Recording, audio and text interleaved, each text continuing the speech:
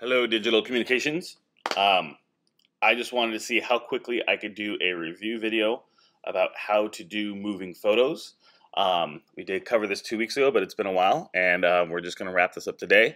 So I wanted to make sure there was a video there that showed us how to do it. That was rather succinct. So here's what we're doing, right? We've already started this idea, but you're making the Ken Burns effect is what some people like to call it, but you're doing this manually. And you're learning how to make photos move, not only just zoom in or zoom out and crossfade, but you're also learning how to make them rotate, and you're also learning how to make them get warped or how to get cropped or how to slide across the screen. So there's lots of different ways you can make photos or video, for that matter, move across the screen, and that's what we're going to be practicing today with just a simple slideshow.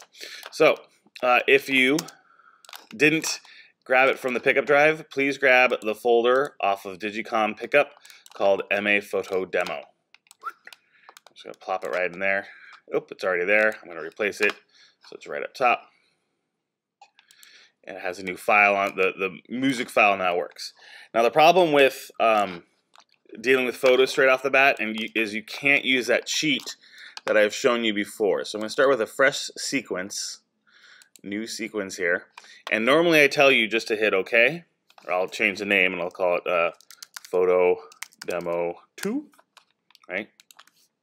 And normally I tell you use the cheat where it lets you just kind of drop in any video and it changes that. So notice it's still in standard definition, and then when I find that folder, yes, my desktop is a mess.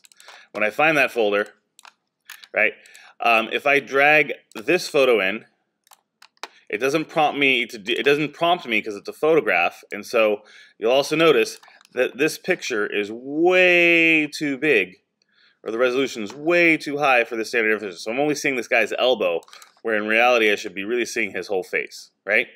And the rest of the kids running and everything. So what do I need to do here? What I need to do is I need to change the settings on my sequence. I can either do that right when I started my new sequence. So if you're still on the File, New Sequence place, I can go down here to settings. If I've already made one, I'm just going to get rid of this picture. I don't have to, but I could. I can go to sequence settings. And the settings you need to change are listed right here. I'm going to try and leave this up for a while. But you got to go to editing mode and go all the way up to the top and choose custom. So make sure, if you're having trouble finding custom, it's because it's at the top. Okay. Then you're going to go to your time frames and you're going to choose 59.94. I know it's essentially 60, but it's slightly different, I know. And then for your frame size, you're going to choose 1920 by 1080. That's what we broadcast in, or that's what we streamcast in, 1920 by 1080. And then you want your pixel aspect ratio as square, and you want your fields as progressive. So pixel aspect ratio square, and you want progressive, which means it's got to be analyzed, and everything else should have changed as I was doing everything else. Oops. Just checking. Yep. Everything else should be good. Now the problem with editing photos is some photos aren't oriented for 1920 by 1080 for that aspect ratio. Some photos are shot vertically, right? Like this one. So if I throw this in here, I still have the problem of it's still too big, and then when I shrink it, it's still going to have these columns that you're going to see. So what I want you to do is just grab your 5 or 6 photos that you want to have in there. All right. Yeah, let's do that one. And I'm just going to kind of make a sequence here. Sure, I'll do the bear. Why not? The bear, I'm going to have a plan for the bear, and I'll just do one more. Let's do, I need a group picture. I'll do the choir. Why not? I'll do the choir. Yeah. All right. So I have my 6 photos. I'm going to put them in the order I want. And the first thing you're going to do is, you'll notice that it's going to be hard to see some of the pictures. They're going to be way too zoomed in or way too zoomed out, depending on the quality of the picture. And we're going to fix all that. We're also going to learn how to animate all that. Okay. So this one's too zoomed in, too zoomed in, too zoomed in, too... Oh, that one actually is too small. And we're going to have to readjust these sizes. The other thing I want you to do is I want you to stack your photos so that every other one is on top, like so. Now there's going to be a reason for this later, that you're going to see why in a second, but we'll just stack them right now. And then the other thing I want you to do is I want you to overlap them. So I'm just going to zoom in here real quick, and I want you to kind of pull them so they're kind of overlapping one another.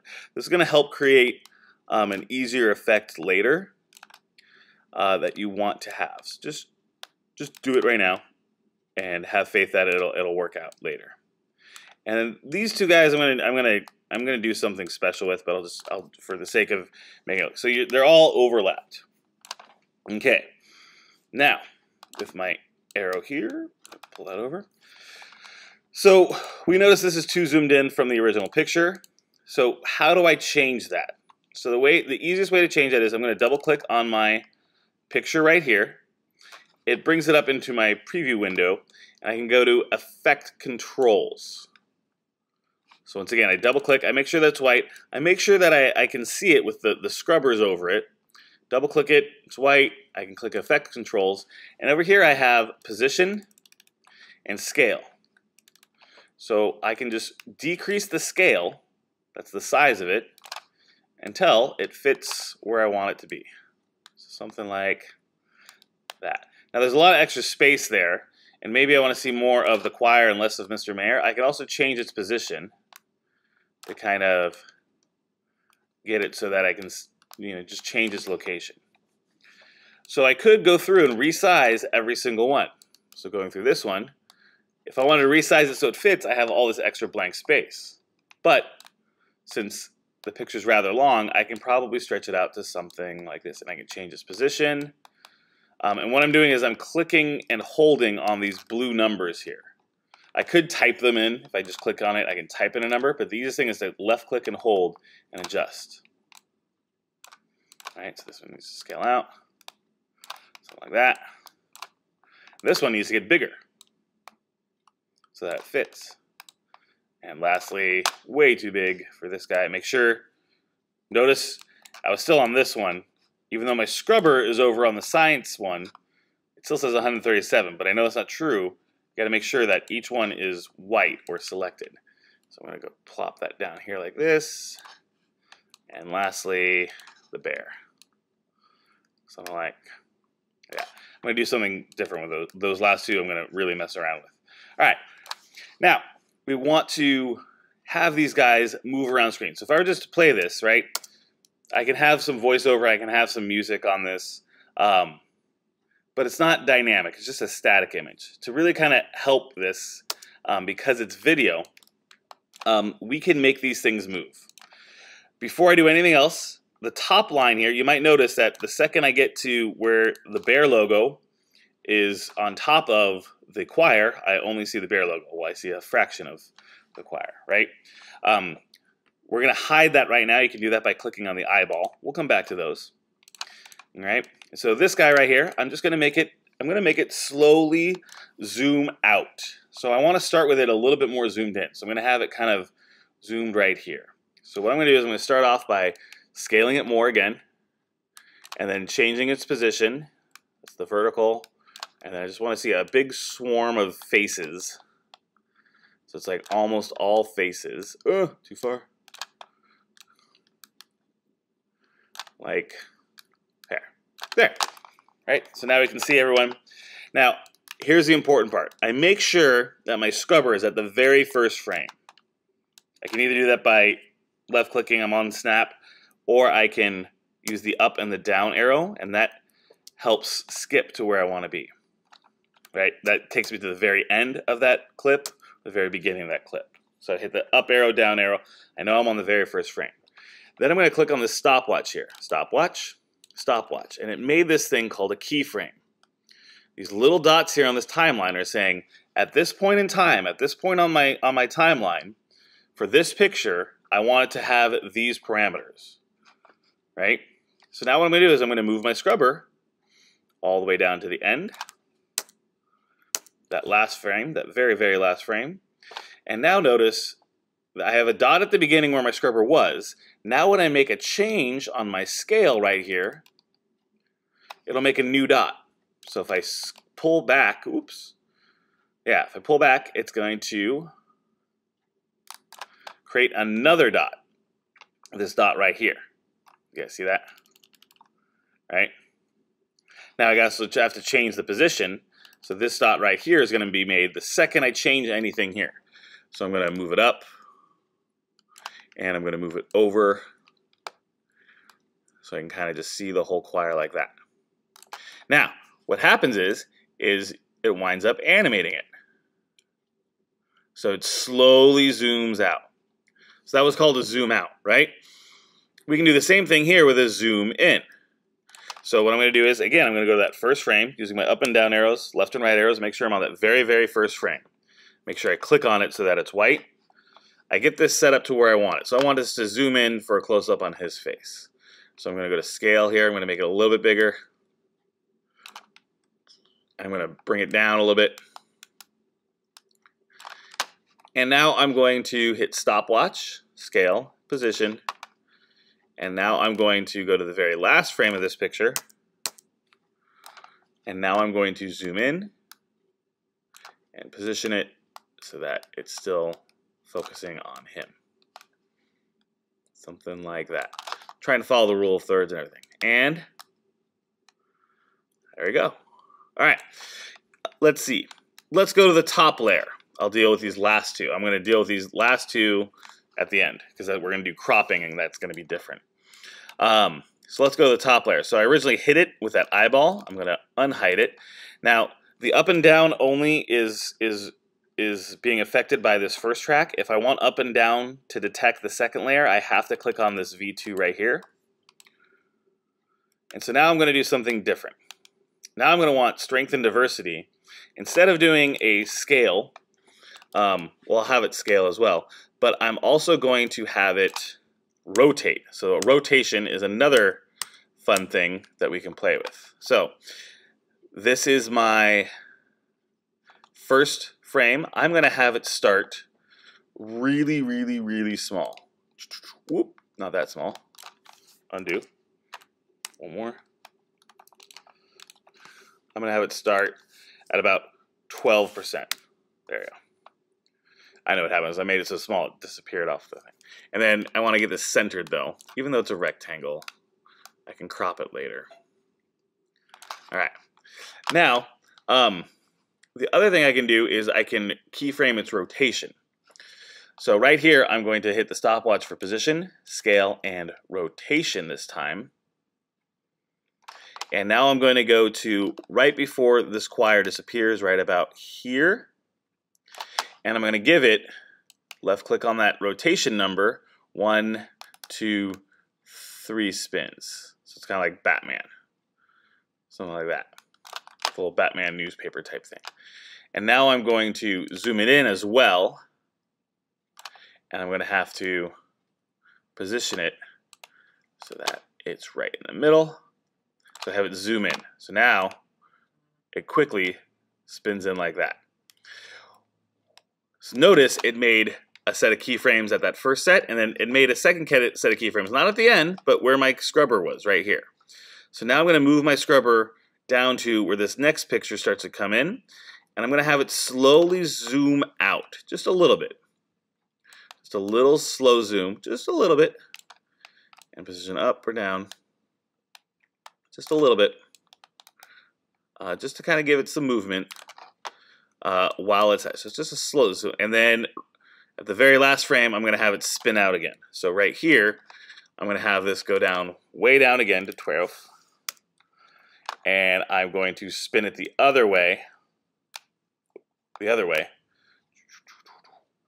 as it disappears, maybe even more. Now, if you don't like that it's not spinning around the center, that's the anchor point. I'm not going to get into that for this lecture, but I just to kind of point out, you can change exactly where it's rotating. That thing is called the anchor point. So now it spins in, up, and it keeps spinning as it's going on because I forgot to set a keyframe here. Whoopsie daisy. So I'm going to hit undo until that rotation keyframe goes away. Maybe one more. And so what I forgot to do was have a keyframe set here where it's not changing. So at rotation here, I'm going to add a keyframe. So all I'm going to do is I'm not going to rotate it. I'm not doing anything. I'm just going to add a keyframe. So now from here to here, it's going to hold its rotation. And then I can spin it out at the end.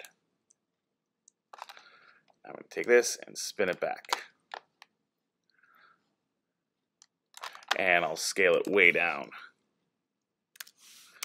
And I'll just change this position so it stays centered. And again, if you want to spin more around the center of the logo, you're going to be playing with anchor point. But I'm not going to be messing with that for this lesson. I want to try to keep it focused. All right, so now I've done rotation and I've done zoom. So what I want you guys to try and do is I want you to try and do something a little different. Like so for this pride picture, what I'm going to do is I'm going to zoom it in a little bit more so it fills up the whole screen. Like so. And so instead of doing a zoom out or zoom in, I'm just going to have it kind of slide across the whole screen. So at my very first frame, I'm going to slide it over to my right, like this, and I'm going to keyframe it. Stopwatch. Then I'm going to go to the very, very, very, very end of that picture, right about there. And now I'm going to keyframe it so it comes across like so. So it's not zooming in or zooming out. It's just kind of sliding across the field. And notice it made its other keyframe here. I'm not going to do anything else to it. Now, when you go back and you hit play, you might be noticing you're not seeing anything, even though the timeline's changing or it's stuttering. What happens when you do a lot of work on Premiere is you're going to have to render it. So you're going to go up here to Sequence, and you're going to choose Render. If you have an in and out point here, you might want to clear it, but I'm just going to choose Render in and out. And this is going to take a second. So I'm going to hit Render in and out, and then I'm actually going to be able to see everything and how it works in real time. Render in and out. And this is going to go. What's up? And through the power of movie editing, it's all rendered. When it's all done rendering, it's going to be green up here rather than yellow. When it's red, it really wants you to render. So it gives you that whole stoplight code. But now if I play it in real time, this looks wonderful. The one other thing I wanted to show you was cropping. Now cropping, for some reason, doesn't count as position or scale or anchor. Cropping wants to be its own filter. So you have to go to a slightly different place to crop stuff. So what I'm going to first do is I'm going to set these up a little bit so they're side by side. I'm going to pull this image on top. I'm going to pull this image on top. So that gives me 4 tracks now. Now I have 2 images right on top of one another. I'm going to move one to the left. Yeah. And I'm going to move the other one to the right. And cropping is different than zoom. I'm going to have to zoom this one in more. Whoop. A little too much. I'll be good. And then this one I'll zoom in more too. Zoom in a little bit. There you go. Actually, I want to change sides because this guy has his hand up. There you go. This is the sort of stuff you want to think about. And I want to change. I want the bear on top of the scientist. So I'll be like here. Not the scientist, the science student. And then I'm going to slide him over to the left. Yes, that's what I want. All right. Now with cropping, cropping is an effect. So I have to go to the effects tab over here in my media browser. And I could look under video effects, and it's going to be under image. But if you can't find it, just remember the word crop, search for crop. And it shows up. It's under the folder transform, not image. Sorry.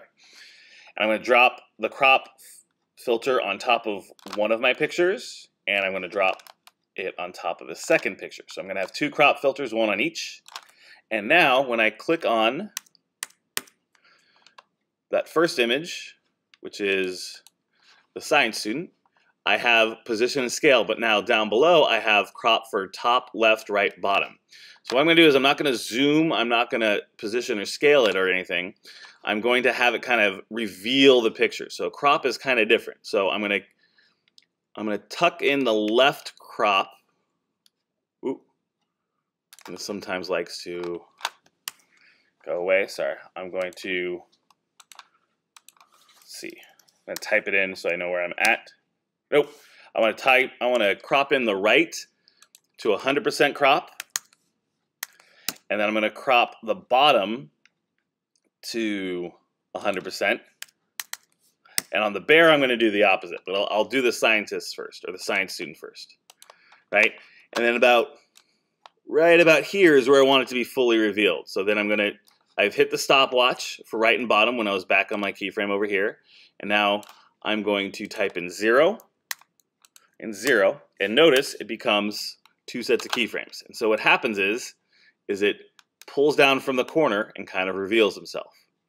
I'm going to do the opposite from the bear. So while the science student was right and bottom, the bear is going to be left and top. And so I'm going to do the same thing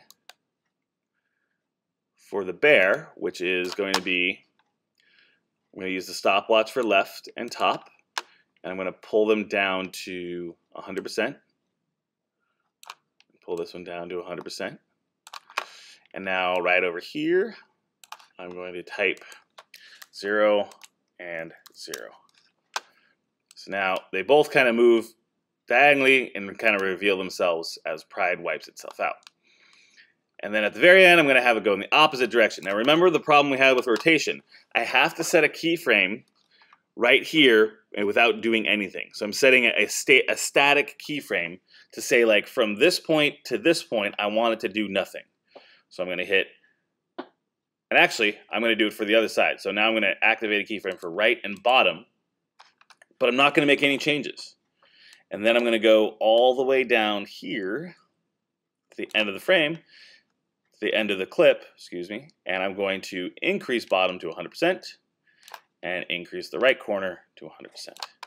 Then I'm going to do the same thing with my science student, and I'm going to, somewhere right about there, I'm going to do the opposite for him. So I'm going to hit the stopwatch for top and left, and I'm not making any changes because I don't want the change to happen yet.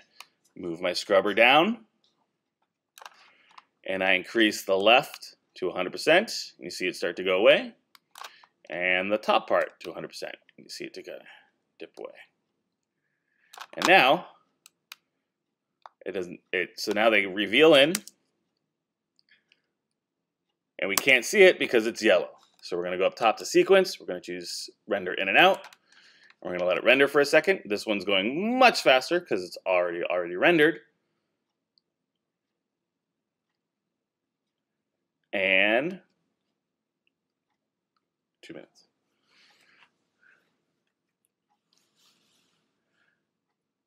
Boom.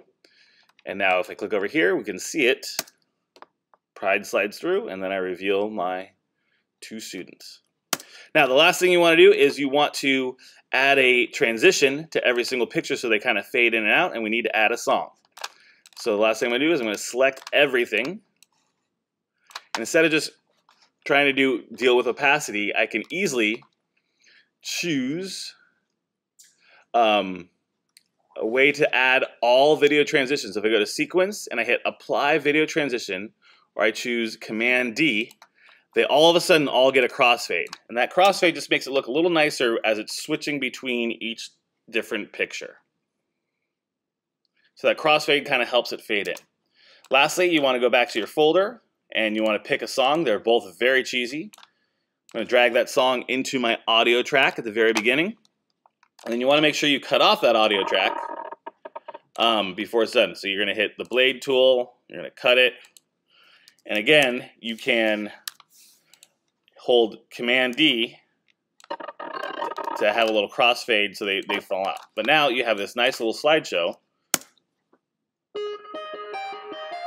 with some background music. And if you wanted to include a voiceover or anything. So these pictures and images, these are what you're going to be using to use for B-roll when you don't have any other video. And keyframing them really kind of helps it. And we're going to be doing other stuff with keyframing later. All right, when you're all done, you're going to hit File. Oh, let's look at the crop. We didn't look at the crop.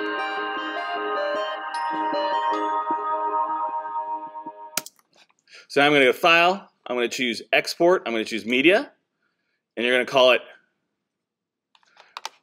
2 underscore photo demo. And you're going to put your last name, and you're going to turn it into the submit folder. Hit save, hit export, and you're done.